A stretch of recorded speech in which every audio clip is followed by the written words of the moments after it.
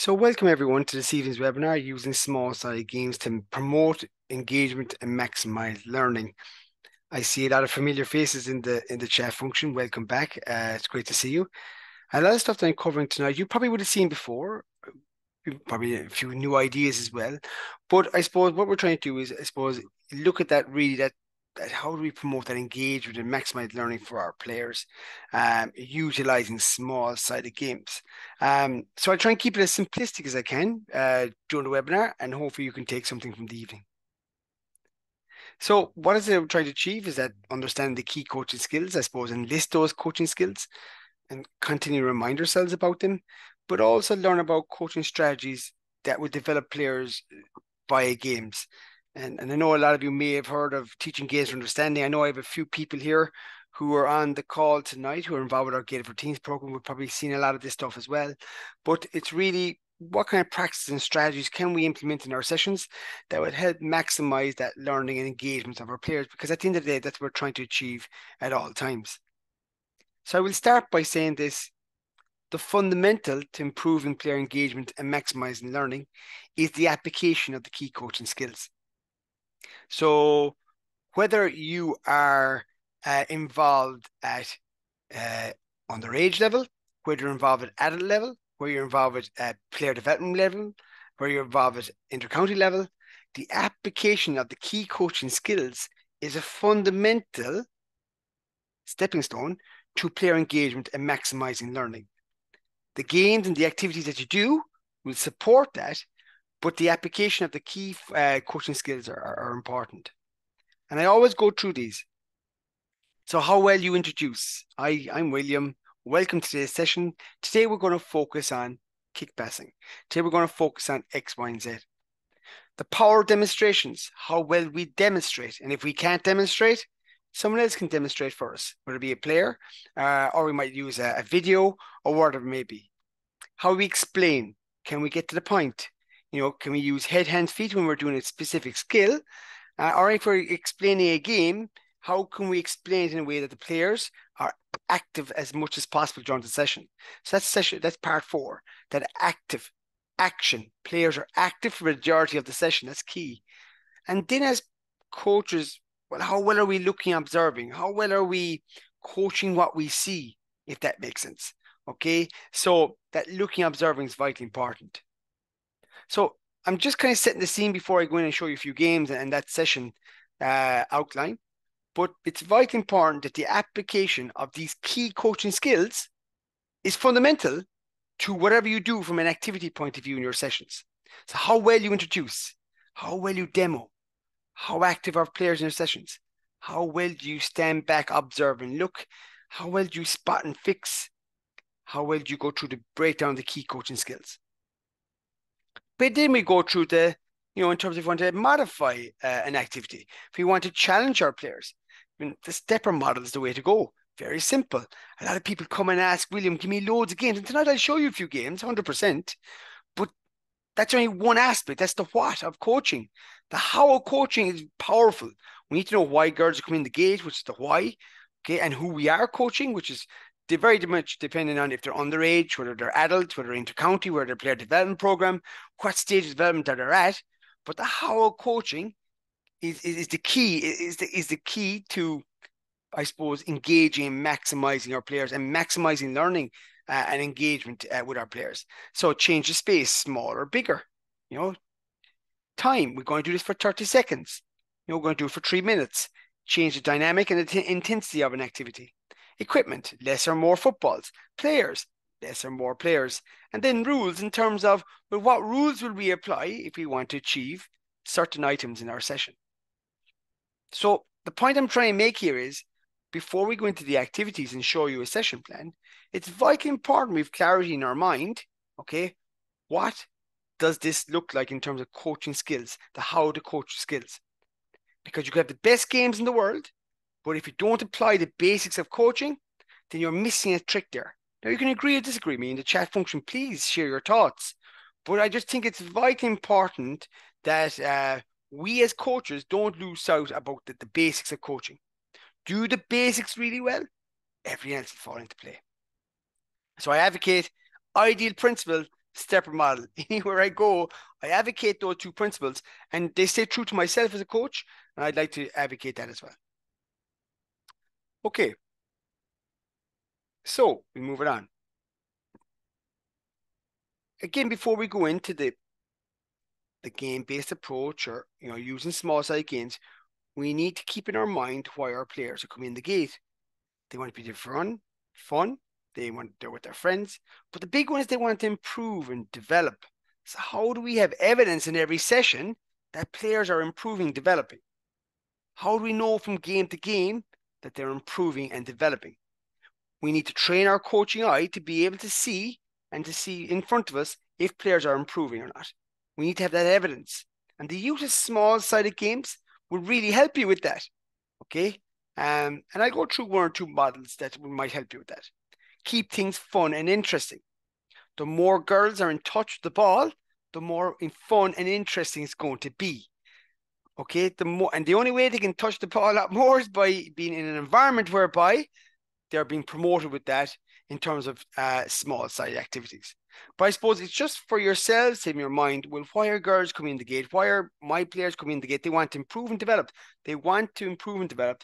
They want to be obviously enjoy what they're doing, but they want you as a coach to make it interesting for them, to make it fun for them, so they can enjoy the learning and maximize their engagement and participation, and also in learning in their part. So again, we did a study or a webinar on this recently, so I'm not going to go into in detail. You can look back in more detail over the coming days on our LGFA YouTube channel.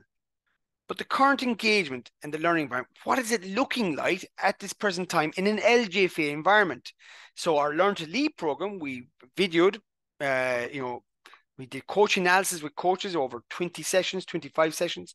And we just observed, well, what are we as coaches doing currently in a female environment, in an LGFA environment, in a ladies football environment? And what we're noticing at the moment is that 60% of the time, we as coaches are instructing, we're telling, we're explaining. And 8% of the time is use of questioning. So I want you in your mind to picture what that session could look like. So that's where the coach is doing all the direction and being very authoritarian in terms of how they're going to conduct the session. And the players are just basically going through the motions, activity, being told what to do, where to go, how to do it. Off you go. I'll give you feedback. I'll let you know how to do it better or improve it. And that's really what we're seeing. So a lot of instruction going on, less questioning. Therefore, the engagement of the players in terms of their own thought process and problem solving is less. So think about that session for now. Think about you and your own coach at this present time. Where do you fit in terms of your coaching? And hopefully tonight will inform that you're doing great work, or do you know what, there's something there I can work on over the coming weeks. The other slide I'd like to take from that webinar is this one here, and it's probably pertinent to tonight, is, what are the main states in terms of time of an average coaching session in ladies football. This is over 20 odd sessions now. Video work, coaching analysis with performance sports, over 20 odd sessions, observing coaching analysis, observing what is it how we go about our business in terms of coaching, but also what we're doing. And as you see here, 22% of the time, the players are inactive. So let's go back to the title of the webinar in terms of, I suppose, promoting engagement and maximizing learning. Then if our players are 22% of the time inactive, and that what I mean by inactive is they're actually, they're just either having a drink of water or they're standing around.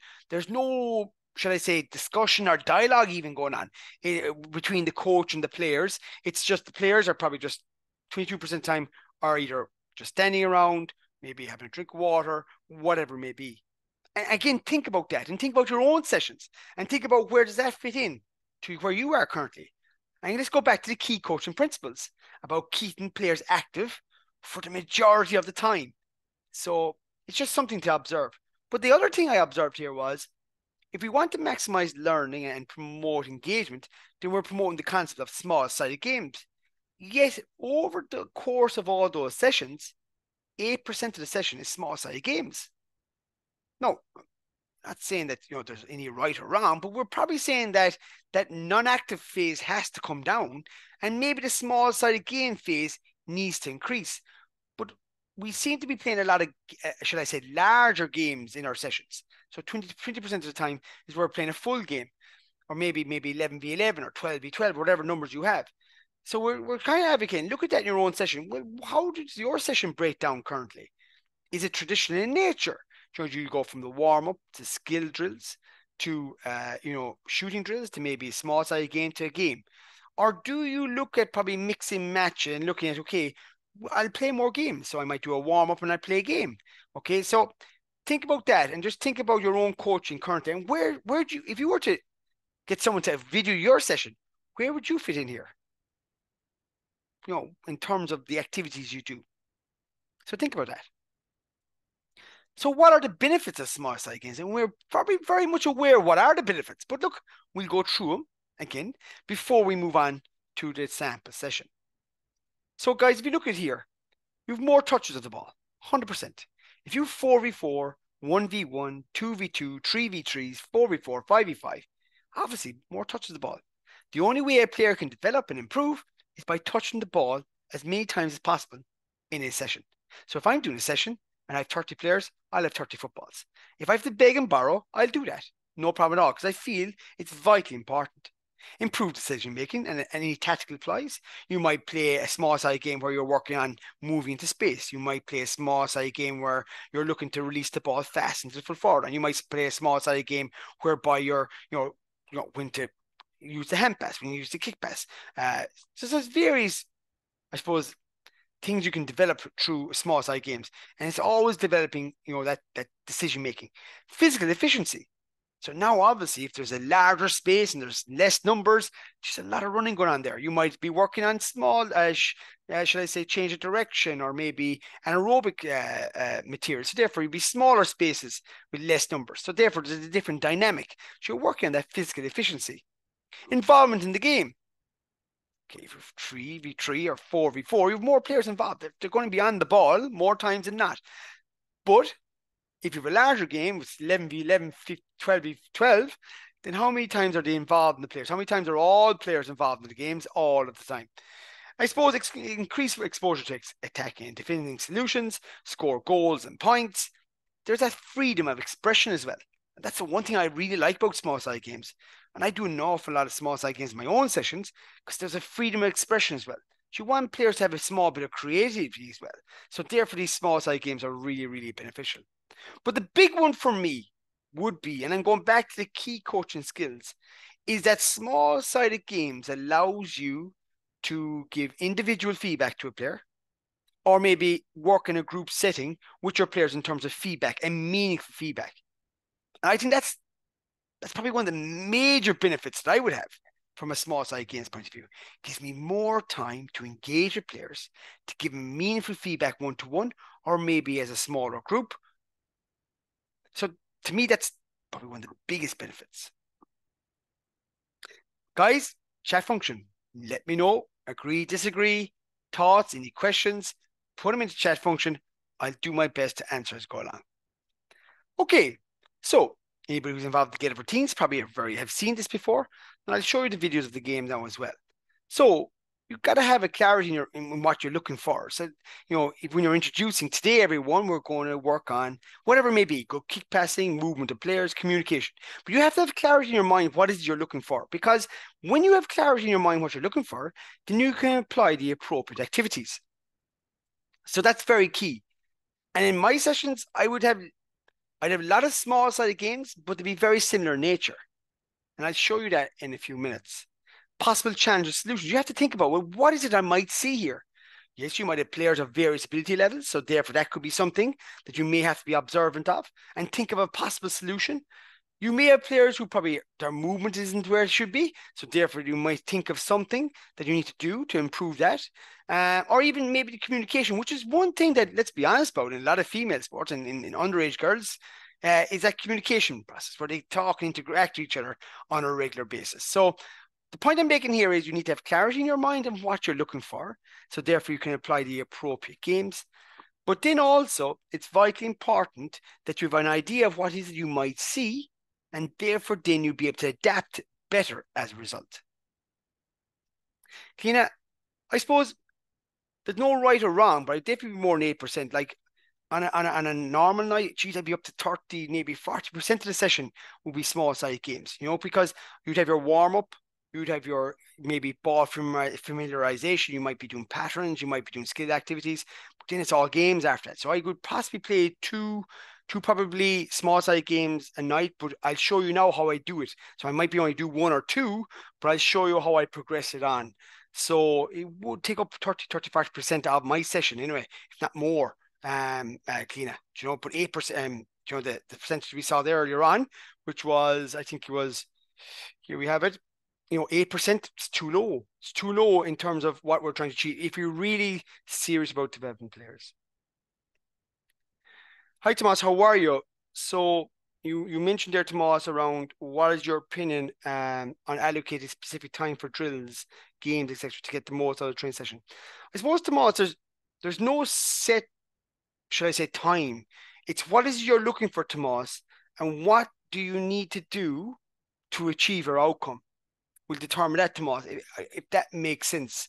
So it all depends on what you're focusing on any given night will determine how much time you give to something. And I'll show you a structure now in a minute, that something I would advocate an awful lot, and I would do it myself. So it might help answer that question. I hope it does. So how do you manage large numbers of players, for example, 30, with only two coaches to run a small side games? First of all, Anne, I suppose I would probably, if you want to really be, if the club are really serious in supporting you in developing players, then the ideal scenario for developing players in terms of ratio from players to coaches is 1-8. 1-8. 1-10, I get away with. So if you have 20 players, you should have two coaches. 1-12 would be maximum. So I'd be thinking, and you need to have three coaches with you. But I'll show you in a minute, and how you could probably work with 30 players with two coaches. So if you bear with me on that one, I'll do my best to answer that. And what I would do, and I'll share a few ideas on that end. So hopefully I'll answer that by the what age group? Oh, geez, you can play small side games with anybody, any age group. Like a 1v1 to me is a small sided game. And I know that might sound very strange. And I know I did a webinar previously where I showed a visual of where I went from 1v1, Sean, up to 4v4, up to 8v8 in one activity. So I would be promoting small side games really as early as possible, because again, the concept applies. It's the only difference is the stage of development of the players. So therefore, the rules you apply, the size of the activity, will only be different. Like for example, with under sixes, they might be throwing the ball. Obviously, with under 15s, they're hand passing the ball. So I would say really as early as possible. And if you're with the underage, then you're going to be doing a lot of station work. So one of your stations should be a small sided game. Definitely should be a small sided game. Okay. And I would advocate even stronger for younger age groups in terms of developing of their players. So I hope that helps there. Covers restarts, kickouts. So Stephen, I actually did a webinar, on that topic recently. It's on the LGFA YouTube channel, and it's about around patterns of play. But I like your idea, Stephen, and it's actually an awful lot. I actually started doing that recently, whereby if I'm playing a small side game, I'd probably start with a restart from the goalkeeper, or it might be a kick into the full back, and we started from there. So yeah, I definitely think even from a sideline ball, 100%. Yeah, and like I would explore that and be creative in that. I actually gone into that space a small bit, Stephen, whereby I'm utilizing game-based scenarios in my small side games. So I might start it from a kick out. I might start it from the ball kicked into from the half back line, and I kick it to the half back line and start from there. I might start from a sideline ball. So yeah, 100%. Be as creative as you want. But we've done a webinar on patterns of play, which would be very, very specific to that as well. So you might get a bit of further information on that as well there. But yeah, I agree with you 100%. Yeah, do. And let me know what you think. It's on the Patterns of Play one, Stephen. It's on the LGFA YouTube channel. Yeah, give a look at that. It's something that has really gone into my own coaching at the moment. But yeah, I agree with you. Small side games that mimic or maybe can be as close to the game scenario as possible. Oh, yeah, I strongly promote that. Okay, good. Please, come on, that's great. Come into the chat function. Come on, share your thoughts, because I might cover everything. So the more people that ask questions, the more I make sure I try and answer them. Okay, so I'm going to show you the game now in a minute, but think about this. So think about a game. This is a small-sided game. Now, if I was doing this coaching session again, I'd do totally different. Okay, and I'll tell you why in a minute. But when you're introducing the game at the start, you just give the rules of the game. Okay, just give the rules of the game. The object of the game is two teams. There's a circle around the goal. In order to get a score, you must score from outside the circle over the bar. You probably all know it. It's called the central goal game. But all I would do is I just give the rules of the game. That's all. And I do that in 30, 40 seconds. Now, the point here I'm making is not every player will understand it. I guarantee you, it could be absolutely chaos for the first goal. But get the game going.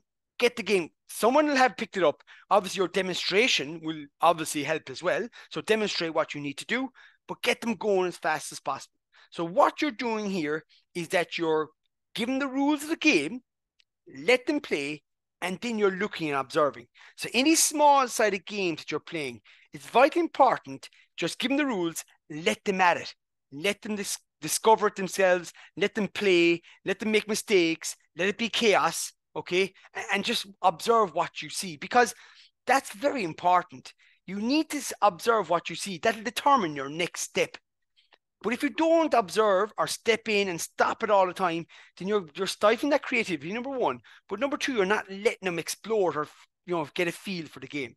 So the first thing I would say to you, any small-sided games you're doing, all you need to give the players is the rules of the game. That's all. And let them play. So go back to your ideal principle. Guys, we're playing the central goal game. Here's a demonstration. These are the key points you need to do in order to score. Off you go. And then you're looking, observing. So I'll show you the game here. And you can let me know in the chat function if you can see it. So I'll just let it play again, guys.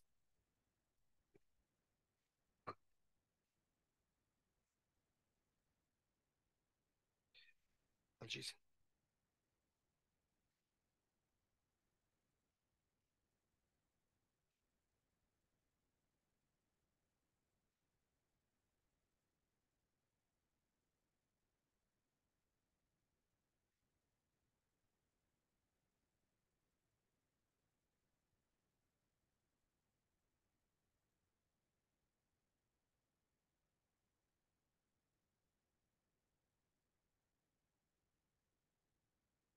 Okay, everyone.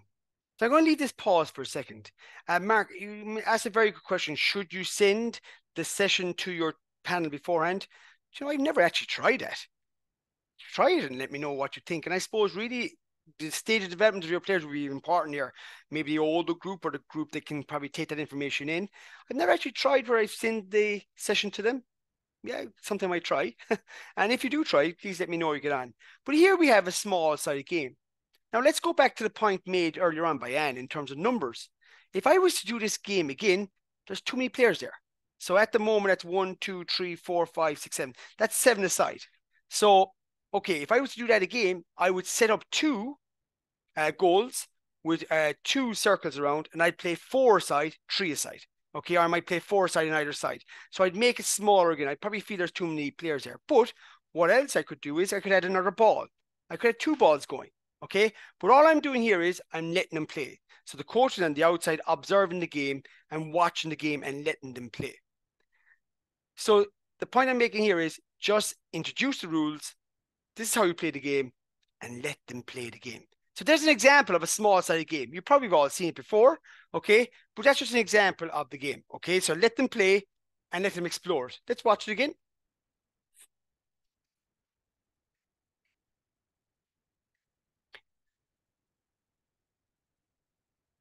And what you see here, everyone, is that, players just observe who's getting on the ball, observe what their movement is like. And what you'll notice with these sort of games is that their movement will be very static at the start.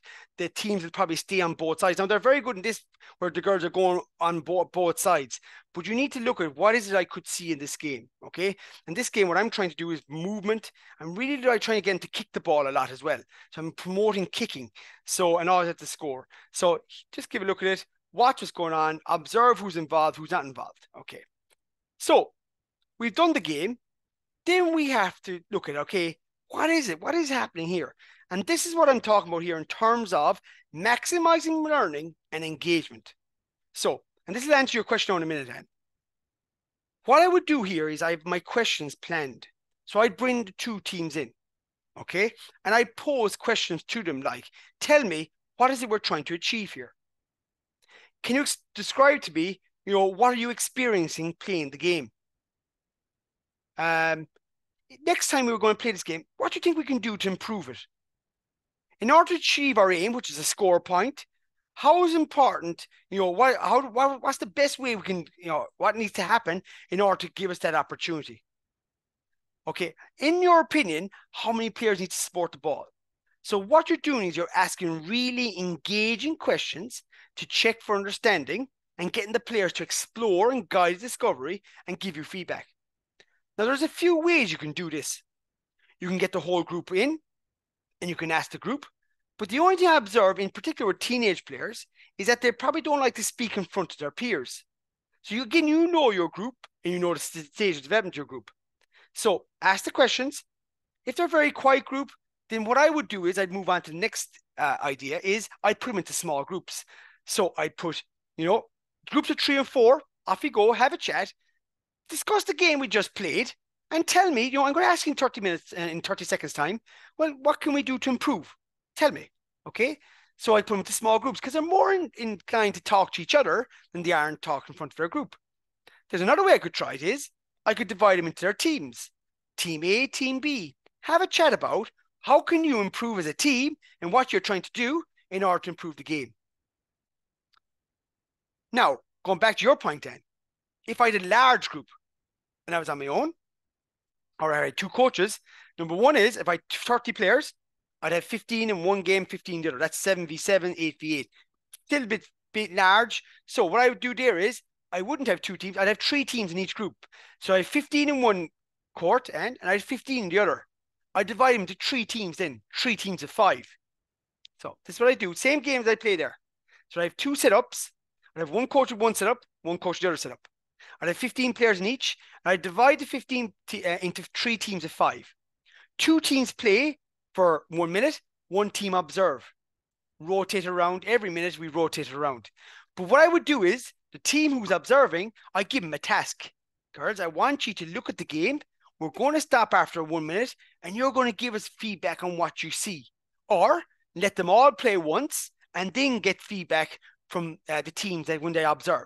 So when a team goes out to observe, you're giving them meaningful tasks. So, and I hope that helps.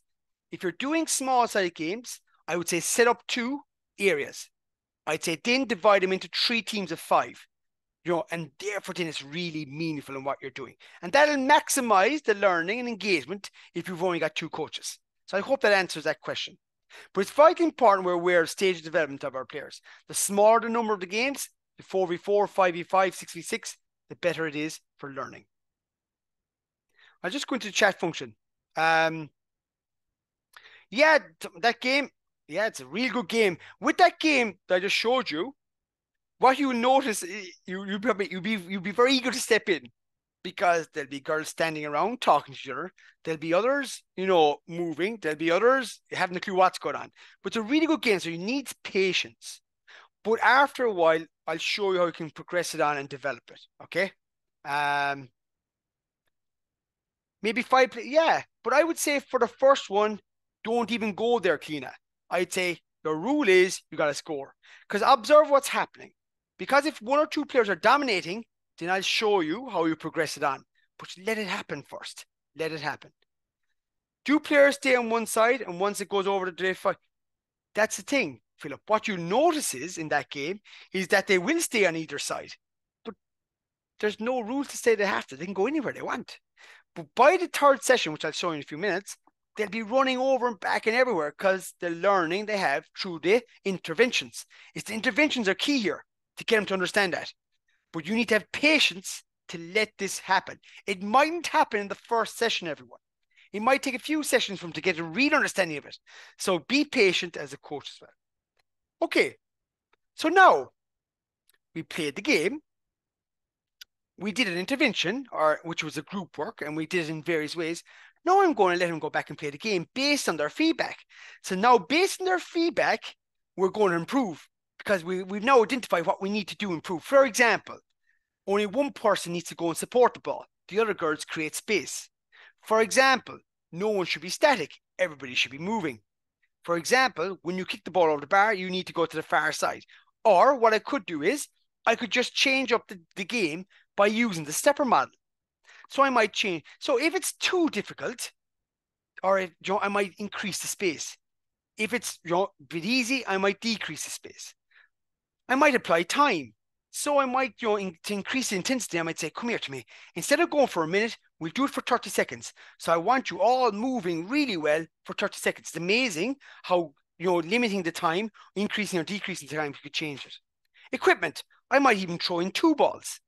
I might even throw in 3 balls. So now there's a lot more going on. And a rule could be, in order to, if you get a ball and you pass it, you've got to go and get another ball.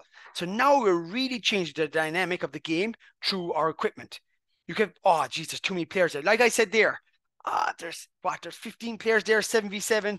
Okay, what I'm going to do here is I'm going to divide into 3 teams. It's going to be 5v5, 1 team resting and observing. I'll rotate you every 40 seconds. Okay? And then you could apply a rule, like you said, Keena, now, right, you have a certain amount of plays. You work off your non-dominant leg. So if there's players there at different stage of development, then I might say, come here, I'm going to challenge you by working you off your non-dominant leg, while other players work off their dominant leg. So I hope this is helping you now, how you use small-sided games to improve and develop players, but also involve the players in the learning. This is the key to it. Your questioning is vitally important, and your organization. I would say a mixture of both. There's no right or wrong. There's a traditional approach of drills. The only thing I would say with drills, guys, is, with drills, it's very kind of cone to cone. It's very linear, could be very static. Where with small side games, there's a lot more fluidity to it. So I would say, obviously, I promote both. And I'll show you in a minute where a drill could be very beneficial, John. So bear with me. I'll show you where it can play a role as well. So I'm not saying right or wrong, forget about drills. Yes, they play a role, 100%. But small side games gets players to probably, just get an understanding of developing the skills in a game environment. And I think you learn a lot more from that. And obviously you have to isolate the skills at some stage, 100%. But my advocation would be, as more creativity as possible through small side games. Anna, this session's being recorded, so you'll get the recording afterwards. It's available on the LGFA YouTube channel. So give a look at your own time over the coming weeks and share it with your friends. And all the other webinars, Anna, are there for you to view as well. So give a look at them. Yeah, I should try it out. Ellie, sure, yeah. It is a very beneficial game, and it can be used in so many ways. Okay, so we played the game. I gave them the rules. I've left them off. It could be chaotic. Let it happen. If you have big numbers, divide them into smaller groups.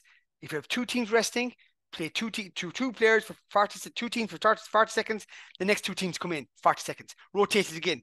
So it's nice and snappy, but if the girls are outside, they're observing, they have a task. You do an intervention. Get them, ask real good questions. Describe, tell me, explain to me. Get girls problem solving, communicating, either as a full group or small groups, okay? In pairs even. And then we go back and we play the game again, but we change it slightly to the stepper model to make it more challenging based on the information we got from the girls. Okay? Yeah, there is. There's actually on the YouTube channel as well, Tomas. There's actually a specific webinar on goalkeeping. And just that you know, we had a goalkeeping workshop recently in Leinster. We'd won in Munster. We've one coming up in Connacht. And we've one coming up in Ulster in terms of goalkeeping. So very interesting. If you're in those areas, let me know. I'll let you know when those videos are on. But there's actually 2 webinars on goalkeeping specific on the LGFA YouTube channel, Tomas. Give a look at it when you get an opportunity under the coach education playlist. Okay. Right, now, we played the game a second time, but I really want to work on kicking. I feel the kicking is not where it should be. So I'm going to do an intervention where we're going to practice kicking. I'll show you the video now in a minute. So that's how you set it up, and we're working off dominant and non-dominant side. And I want you to tell me what you observe as well. So I'm going to show it to you in a minute, and I want you to tell me what do you observe, okay? So we'll play it on here and we'll show it. Here we go. So tell me, what we observe here.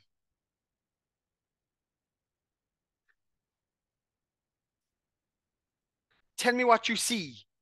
Tell me what you see. So the game they're playing is where they have to score, kick the ball. 9 times out of 10, it's going to be a hook kick over the bar. Tell me what you see. What is you seeing here now? So this is an intervention that's going to help us with the small sided game. Okay, so I'll just play it one more time.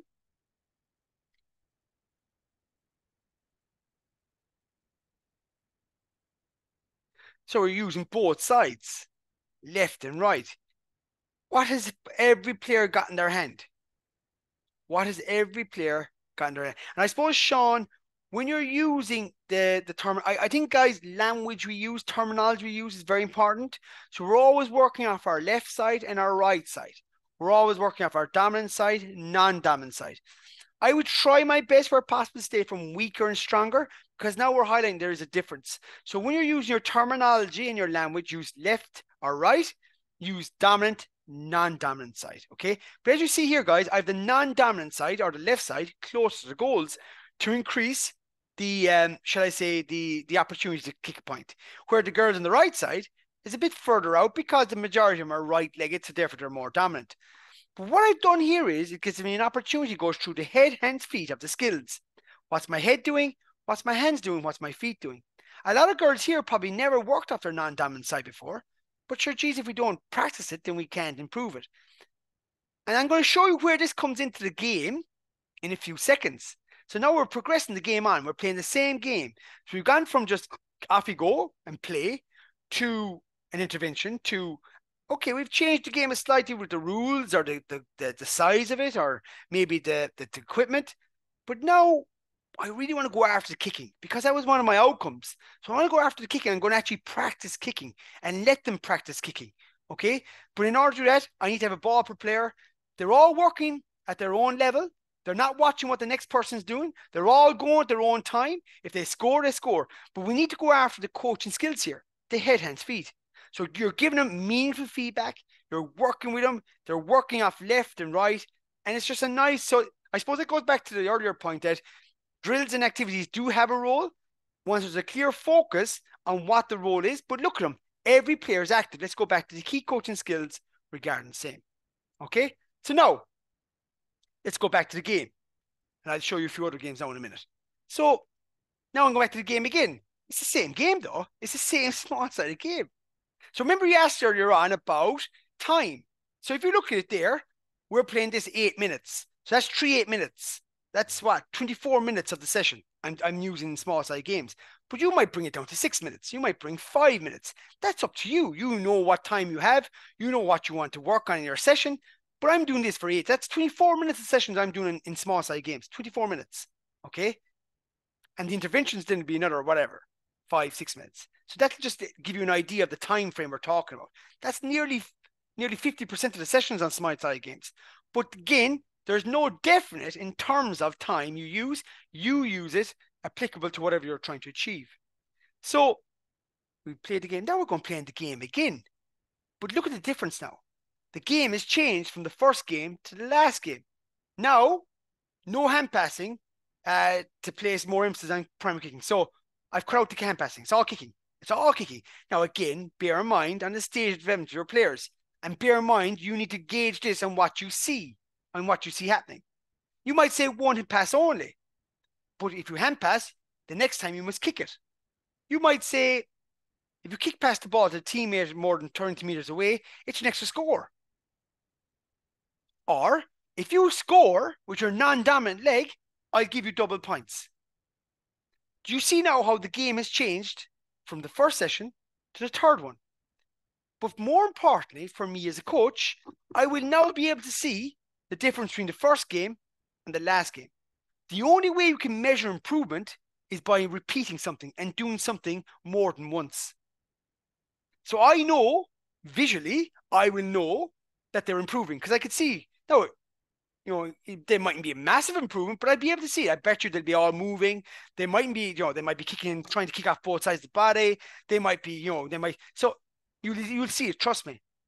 But did I know they're improving? Because I'm going to ask the players for their feedback. Tell me, what did you learn today? Tell me, what do we need to improve this? Describe to me, what do we do today? Explain to me what must we do here before we go back to the game. You're getting players talking in smaller groups, discussing, problem solving. And as a coach, you are now observing the players improving, developing, but you're maximizing the learning by small-sided games, regular interventions, but also doing the game more than once. So think about your own sessions. Do you go from one activity to the other? Oh, my next drill is here, I must go on to that. But the point I'm making is, how do you know your activity is having an impact? How do you know it's improving the players? So I would say less is more in your sessions. I'd rather have 2 really good small side games or 3 rather than 10 things. I would have, keep it really simple and really specific to what you're trying to achieve. So before I show you a few other games, tell me what you think. Tell me what your thoughts so far. There's 1 or 2 comments came in. I'll just read them here. For younger players' teams, could you get them to solo out to the outside cones? 100%. Ali, you could do whatever you feel is right for your group. You can apply the rules that will challenge them 100%. So that's your creativity as a coach. You can apply the various scenarios based on what you see and the stage of development they're on and how they are improving. Okay. So yeah, no bother at all. With small-sided games, is there specific games that is good to promote confidence in so-called weaker players? But would be overshadowed by more development players. We would have a small number with very different levels of ability.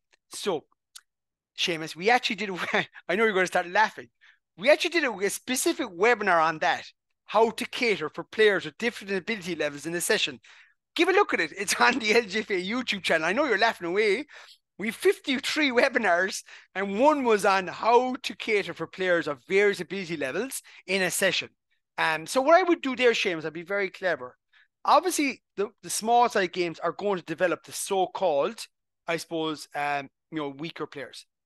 So you might mix and match some night. But what I do, if I'm mixing and matching, then I probably give different conditions to players. So I might say to the so-called stronger players, you're working off your dominant leg. And I might say to the so-called weaker players, you can work off your right leg. I might say to the stronger players, you only have 1 hop on solo. Where I might say to the not so strong players, you can hop and you can hop and solo as many times as you want. So that's how I'd work. Or another night, I might put similar ability together in a small side game scenario. I suppose the point I'm making is, Seamus, is that small side games will develop everyone. I've seen it myself as a coach in my club. I've seen players come from 7 years ago who were under 7/8s, and they're unbelievable players now, because of the approach of continually 1v1s, 2v2s, 3v3s, 4v4s. What we actually did, Seamus, was we felt the games program in the county was okay, it was sufficient, it was working with us. We felt that we want more football for the players who weren't touching the ball in games. So what we did, Seamus, was we contacted 2 or 3 other clubs, okay, around. We asked them that, the players in your teams, they're not getting many touches. Can we get together once a month, the 3 clubs, and we play 5, 6, 7-a-side games? And by God, it was the best initiative we ever did. So the point I'm making is, small side games will develop the so-called weaker players. And I think we need to think differently around that in terms of what we're doing as clubs as well. But give a look at that webinar, how to cater for players with various ability levels. I think you get a lot of good stuff there, Seamus. So I hope that helps. Okay. Before I move on, the game would be forward scoring dominant. It's always in scoring range. How do you reward and encourage the other players to really get players to work on both sides of the possession? Want defenders to hassle forwards and make sure. Like I said, every forward can be a defender, and every defender can be a forward. So I suppose we just have to be very conscious of that. But what you could do in those games, John, is that if they do, you could bring in a rule of the separate model that if you do a really good near hand tackle, then you get an extra point for your team. So now you're rewarding other aspects of your game in that game as well. Okay, so you can just, again, apply a rule that is in line with what you're trying to achieve, is what I'm saying, John. But I would just be conscious of applying too many rules and focus on too many items in a game, because what will happen is that there'll be mixed messaging going on. So I would say is, if you are playing a small-sided game, have a real clear focus Yes, you can work on other aspects that you might have worked on other games, and maybe you want to remind them, like, guys, if you do a good tackle, I'll give you an extra 5 points. Yeah, but we're really focused on the kicking here. So I would say just keep your focus really specific. But you can bring other rules in that if you want to work in other areas, why not? 100%. Award a high, yeah, exactly. If you get a high catch on the other side, reward for high catching. That's another example. Really, really good. Excellent. Excellent. How do you stop two players pass each other? Apply a rule, you know, that, okay, if you get a ball, you can't give it back to the player you're giving it to, okay? Or if you get a ball, you need to move into a different space or a zone. So the rules you're applying, Denise, is going to really work on that. But that goes back to your planning. You have to think about it. In a game situation, I would be worried if I see two players constantly dominating the game. And I didn't question what's going on in training, because there's going to come a time when those players, they may be strong now, but when they come up against a team that are the same physically, shall I say, or aerobically fit, then you're going to probably struggle because the other players haven't been developed enough. Also, what I would say there is those two players, they're always going to get the opposition is going to say, okay, mark those two girls. Just mark those two girls. So what I would say is, in your sessions, it's vitally important that you get rid of those habits. So if you are playing small side games, you need to come up with ways and ideas and rules to ensure that, the bigger picture is always looked at. So give the ball to Mary and Sheila all the time. That'll only get you so far, everyone. So it's vitally important that we as coaches are developing everyone and never dismiss anybody, because a player might be not so good now, but when she goes through her growth spurt, or maybe when she gets developed or whatever, she works on her skills, she could be a totally different player in 3 or 4 years' time. And I've actually seen that as well, guys. So don't dismiss anybody. So our coaching environment is vitally important, that we are developing everybody in what we're doing. Okay. But the more footballs you have, there's more small side games you have. And I would say there is mix and match. Even I would say I have those two girls marking each other in training. I'd have them marking each other. So let them have a challenge themselves, and they're working with the other girls in. So that's be a little kind of idea I would do there. I know that helps, Denise. It might help you. Okay. So I'm just going to show you a few other games. Give a look at them. These are just a few other options. I'll just throw them out there. I have a bit of time, so I'll throw them out to you that we utilize. They're from the Guillotines program, but sure, look, you can give a look at them and see what you think. So here's a game, guys. It's called, I think, which game is this now? I'll just see it here. So if you watch this game here, there's 4 goals. And to maximize participation in learning, when you score, so you have to get the black bibs must get the ball to the girls, the orange bibs must get the ball to the girls, the orange bibs. But in order to maximize participation, if you score, you give the ball to the opposition. So now everybody's involved. But here's a nice small side game that I use regularly. This is indoor. You could use it outdoor. Think about your stepper model. Could be larger space. But look at it here, guys. You could do it here where you can swap the goalkeepers. But here, at all times, it's 4v4. So it's 4v4. Look, girls are pass the ball. You can bring in a rule. Every player must touch the ball before you can score. There's so many things. You must kick the ball. You can bring in a bigger space. So there's so many ideas you could do. It's a game I do an awful lot myself. It's a really, really good game. So it's the 4-goal game. Really promotes spatial awareness. Really gets players to work off both sides in terms of using the full area. So it's a nice game that I use. So I just play it there and I'll show you another one. If you want to share your thoughts on it, more than welcome to. Yeah, it is clean. It's a really good game. Yeah, put them on the same team. 100% I agree. So I'm going to show you another one. So the next game is this one. Okay, so just put on what you call it. Okay, watch this game. Now, this is a 2-ball game. So when you're observing this game, there's 2 teams. Remember I said about the central goal game, about 1 ball. But if you threw in 2 balls, this is similar. Only I've done this in a square area.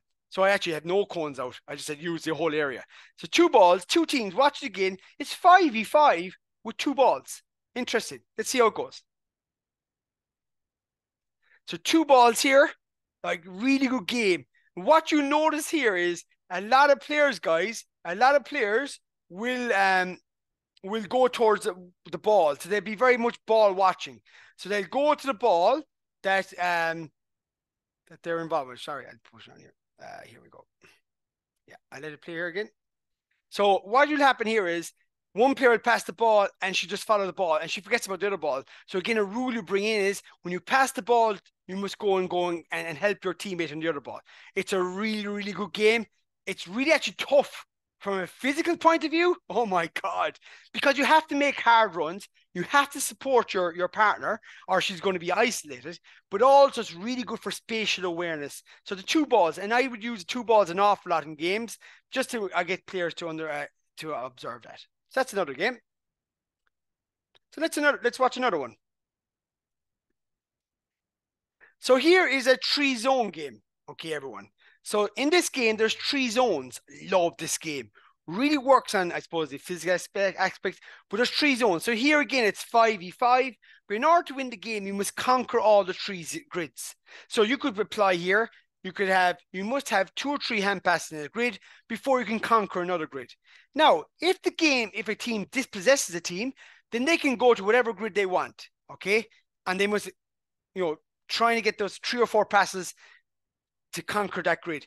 They must conquer all 3 to win. So if you get to dispossession, you've conquered 2, you must try and get to the grid you haven't conquered to win the game. So it's a really good small side game. Really good one. Excellent game. And in big spaces, even better again. So it really promotes spatial awareness, using the full space. And actually, it really promotes kicking because after a while, the girls get tired because there's only so much hand passing you can do and running around in small areas. The more you can use space and use the kick pass will really help with this game. So I'll just play it there again. So there it is, 3 zones, 5v5, really tough. You could say every player must touch the ball on the grid before you move to another grid. And can you imagine how big you can make this as well? Okay, so just another game I wanted to show you before I move on. Okay, I think I have another one or two. This one here, guys, is again the 4-goal game, but outside. So watch the different dynamics. So I showed you indoor, but look at the different dynamic of the game. Now, there's too many players here, as far as I'm concerned. If I was to do that again, I'd have 3 groups of 5 observing, or 4 observing, 4v4 inside. But look at the difference in this game because it's outside. And look because of the space. They're kicking the ball more. Watch. See? Because they know by hand passing, it's a lot more difficult. But if we kick the ball more, it's going to be a lot more easier. So look at the different dynamic of the game from indoors to outdoors. And look at the use of the kick pass as a result. So that's the 4-goal game in an outdoor scenario. But look, they're more inclined to kick the ball as a result. Okay, so hopefully that'll give you another game there. Okay, we'll move to the next one. Now, this one is you could use for goalkeepers. Now, it's the game here is probably kind of doesn't really show it in its real light, but I would have a goal at 4 goals in the center. I use 4 cones. You can have a goalkeeper in the center. Now, in this game, they can only shoot for a goal outside the circle. Okay, now they're shooting inside the circle here.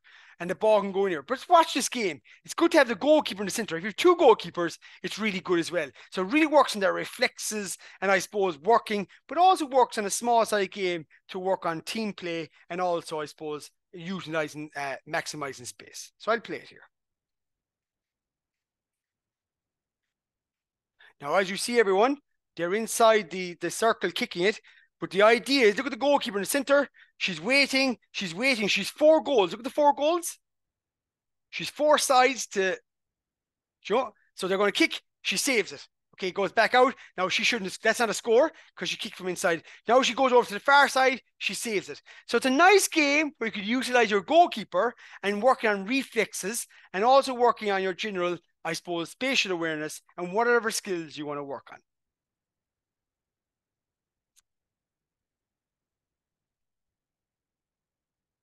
So everyone, just going to go back here. I'm just going into chat. Is there anything you like that? I'll just go in here, guys. The Greek game, I like that game. Yeah, they're good games, guys. Is there no goals in the second game? I don't have goals, but if you've got small-sided goals, you can put in the small-sided goals as goals. Like if you've got the equipment, use it. I just use cones there. But if you've got goals, you could use them as goals. You could actually have 4 goals, small sided goals, as targets. So yeah, Eddie, there's loads of ways you can do it. You can use different color balls. Actually, that's a nice idea. I like it. Whereby you could have 2 balls, 2 different colors, and therefore then it really distinguishes with what ball you've had and what ball you need to go to. I like that idea.